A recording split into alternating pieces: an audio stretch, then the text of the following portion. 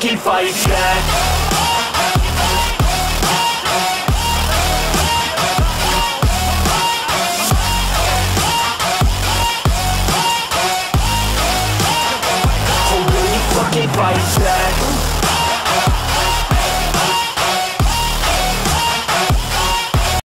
NinoSports. Ladies and gentlemen, welcome back to NinoSports, man. This is Newcastle United career mode, and this is episode number 6.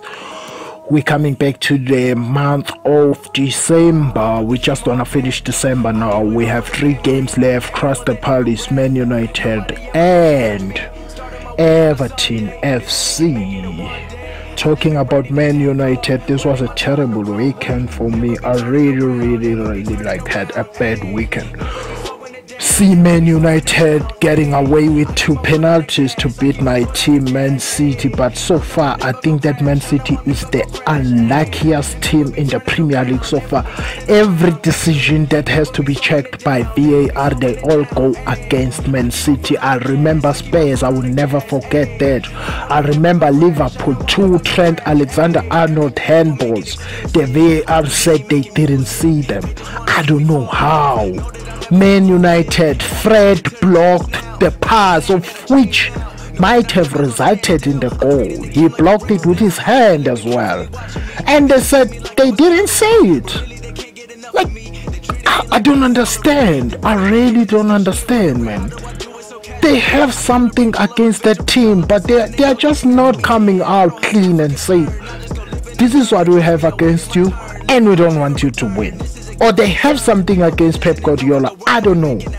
But they're trying so hard to give this league to Liverpool, taking nothing away from Liverpool. They've been playing well, they deserve the league.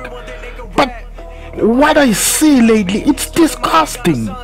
Like, why do you have VAR if we're still gonna have things like this, if we're gonna have questions like this, man? Like, it's really disgusting. In Spain, La Liga, VAR is perfect, it's clean. Serie A, VAR is clean. Only in England where it's a problem. That's where everything is so wrong, man. I think we were better without VAR. Now with VAR, it's really disgusting, because it shows that, which means these 2 teams, Liverpool and Man United, they've been winning leagues back to back just because England referees support this team. Mark Oliver, I don't like the referee anymore. I used to think that he's a good referee, but right now, after Saturday, he's really like the rest. He's trash. Because he was responsible in the VAR room. Surely he did see the handball, but he said, no, I'm gonna act like I didn't see anything. 2 handballs. No, they didn't see it. Man United, one little mistake, it's a penalty. Just like that, penalty. What is that? It's really disgusting. I don't promote what Man City fans did to Fred. It was really rubbish, and that was purely stupid. I hate that thing. I really hate it, because it makes us, the people who are black, look like we don't belong in some parts of the world. And to be honest, we belong everywhere. And if we can try to fight back, then we are starting a war. So those kind of things, I don't promote them. But on the other hand, they were very angry. Premier League is to blame for this. Get monitors, let everyone see, be transparent. Don't come and drop other teams, man. If you do something on the other team, then apply it on the other. What happened on the last game when I was watching Man United? I think they stepped on Rashford's foot, and it was a penalty. There was a game of I think it's Man City and Spurs, where like they step on David Silva, like in the 18-yard area, they just step on him, and that was like a big one. The VAR said no, it's not a clear and obvious error, so they're not gonna give penalty to Man City. Like, what the? You can't do that. like I'm sorry about using that word, but like seriously, to me I was like, what the hell is this? What's up with this league? What exactly are they doing? Are they trying to ambush Man City so that I know Man City have their own problems? That's no excuse. But let's see, like, pure football games. Don't do favors for other teams. Don't. VAR of England changes all the time. It changes depending on who's playing. They can change it depending on who's playing. That's what I realize. And that's rubbish. It's pure rubbish. I know they're gonna hate me or whatever. I don't even fucking care now. Because it's really rubbish. I know that Man City players, they were told not to talk about these things on social media. Yes, you can't talk about it. You're a player because you're gonna be punished, but nobody's gonna punish me. I will say what I feel I can say, because like really, sometimes things like this, they need somebody to stand up and say, you know what, I hope Man City, they're gonna like have some reviews of this. They're gonna have this thing taken to the board. Like, this is happening too much to our team. It seems like you are targeting us, not everyone else. That's the problem. Back to the game. Sorry about that, guys, but back to the game now. 2-2 against Crystal Palace. As you can see, Longstaff scoring there on the second attempt. It was a beautiful ball by Maximan, who gave it to him, and then he take a shot. It was blocked. He take the second shot. It was a goal. Making changes now. Longstaff is gonna go out for Kokchu. Kokchu is gonna come in for Longstaff. He's really like did well in this game, and he did well, I don't wanna lie. Now Zaha is coming forward with Zaha, good pull back, Meyer with the heel, but it didn't work. St. Maximan coming forward, St. Maximan, he gave it to Diata, good ball, he gave it to Jolenton is through, good pass, Diata, no, it's St. Maximan with the goal. It is 3-2, man. On the third, we came from behind in this game, man. At some point it was 2-1. We scored the first goal, and they scored their first and second. Good pass there. It was really a good pass by Jolenton. Now 2 minutes added on. Crystal Palace coming forward. Camarasa, MacArthur fails to pass the ball. Cook to win it, but Meyer wins it back. But there was no time for them to attack again. It ended 3-2. Next game, Manchester United against Newcastle United at Old Trafford. It's not gonna be easy. It's gonna be hard. Thank God VAR is not around to give Man United so many penalties in 1 year. They're already like leading with penalties. Probably they have 10 or 12. It's just that they missed some, but they have a lot. I think they are leading in that department. And I don't know why, because some of them are too soft, way too soft penalties.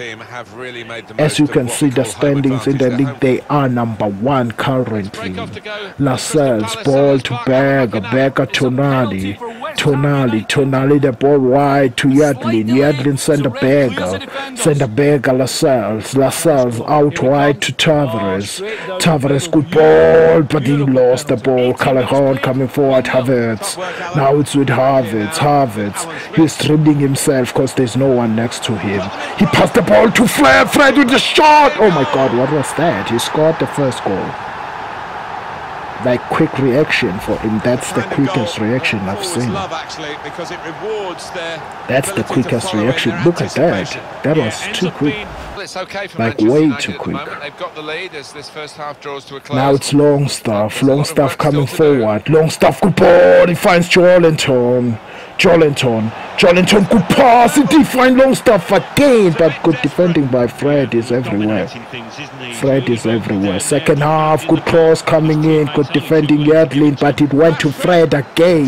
Rashford missed. He's not clinical, we know that. Good ball, Diata. He failed to control the ball. He should have taken a shot first time, because I did take a shot first time. I don't know why you tried to trap that. The ball is with Longstaff. Now it's with Almiron. Almiron to Jolentin. Jolentin finds Diata. It's a goal. Through the Khaya. It is 1-1. That's a brilliant goal by Diata, man. This boy has been nothing but magical for me. He's been very, very good. I really like the guy. Good ball, like really good ball. Look at Diata, man. Good shot. The ball is with James. James coming forward. James cutting inside. James with a cross. Too wide though. Can he get it? He does. Callahan, but he lost the ball. Good defending there. Well, the keeper did get a touch on it. That goal by Diata, it was his 16th goal of the league. Brilliant goal. Yadlin Longstaff back to Lascelles out wide, finds Tavares, back to Lascelles to Sanderberger finds Yadlin, good ball. Yadlin gave it to Longstaff coming forward, gave it to Jolenton, back to Longstaff with a shot, with a save. That was a good save. Sanderberger to Yadlin to Tonali Lascelles finds Tavares finds Kokchu, good ball, he finds Daka is coming forward, is in the area, he turns, he passed Diata. Good save, Daka. Very good save, Daka. The ball is with Rashford, Tanzebe, good cross, good defending Yadlin, but it wants to James, good save, the Prufka. 3 minutes added on by the ref, they got a corner. We are on the 4th minute, the corner is coming in, good defending Lascelles, that should be it.